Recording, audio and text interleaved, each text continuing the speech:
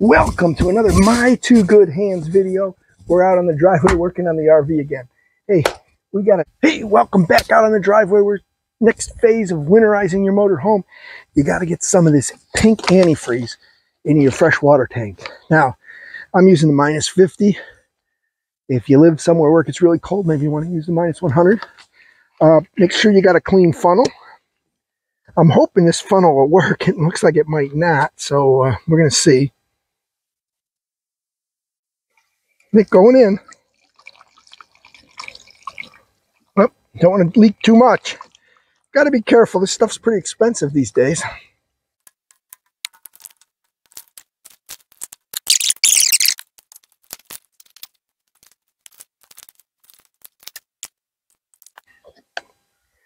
At this point, with two in, let's take it inside and see about running the water through the system.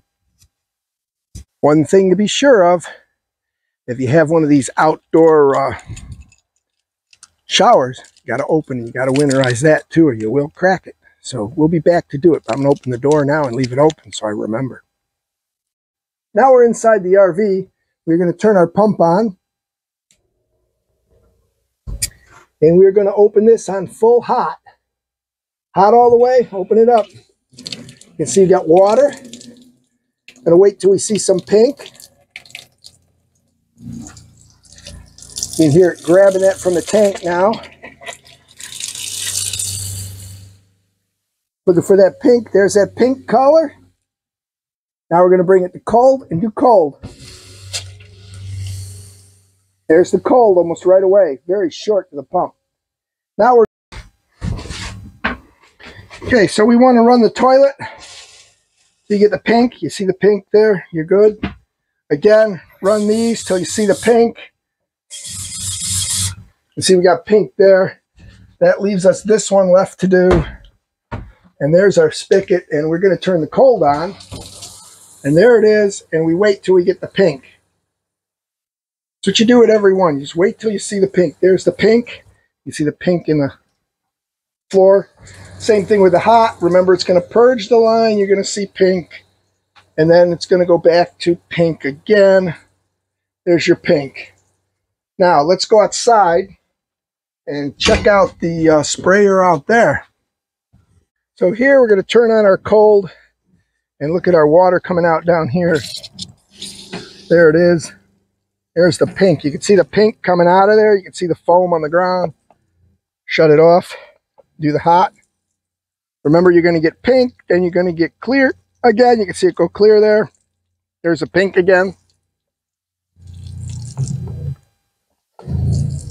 You see you got pink on both of those. All right, let's go back inside. Get back inside. You can do a little cold, see your pink. Do a little hot, see your pink. And then I just go around like this till it's done.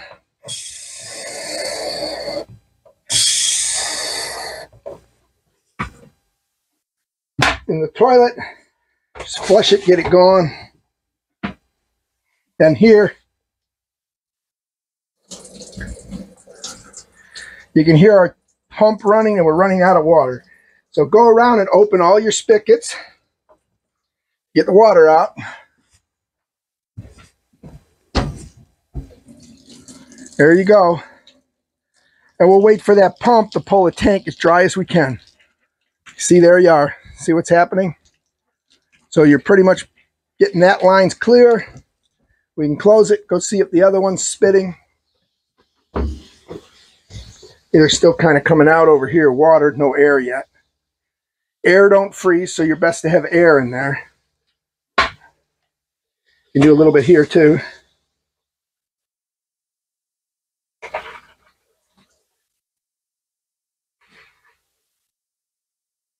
It'll continue to fill the lines with air. You're getting air through there.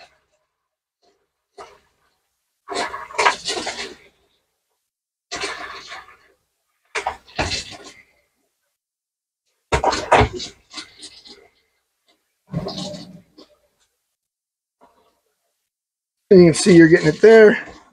This one's all but stopped. A little bit of drippage, little bit of drippage. Once you think you got one, you can close it and you'll get some more buildup.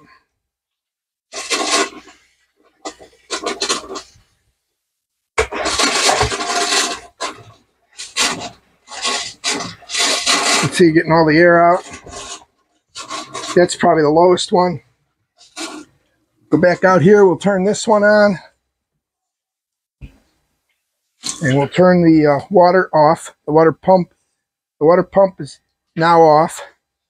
Once your water pump's off, stuff will stop flushing. Let your water down here. We'll go outside, we'll open the other one. Let's talk water heater. You don't want to forget, put your cap back on.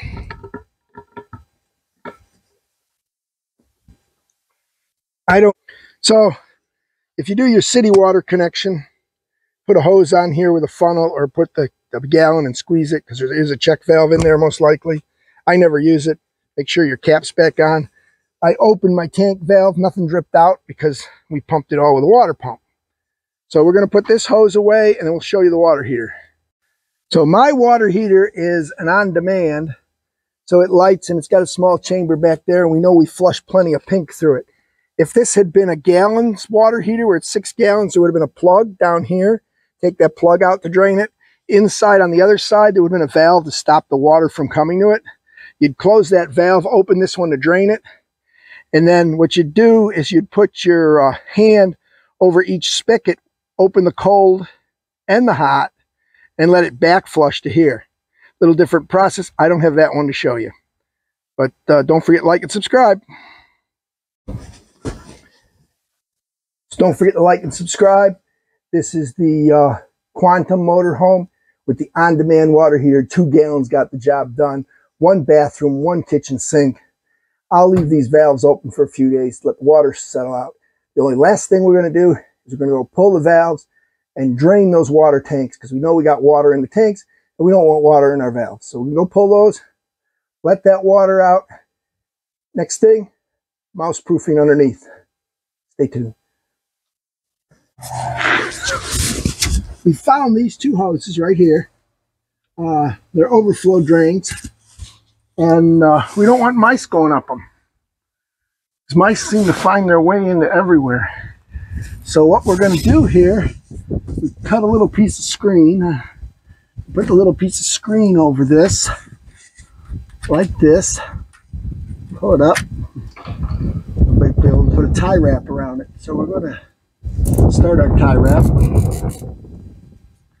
Put our piece of screen over here, pull this up like this, and pull the tie wrap tight, and now we got a screen over it. By doing this, we're stopping the mice from having the ability to get into this part of the RV.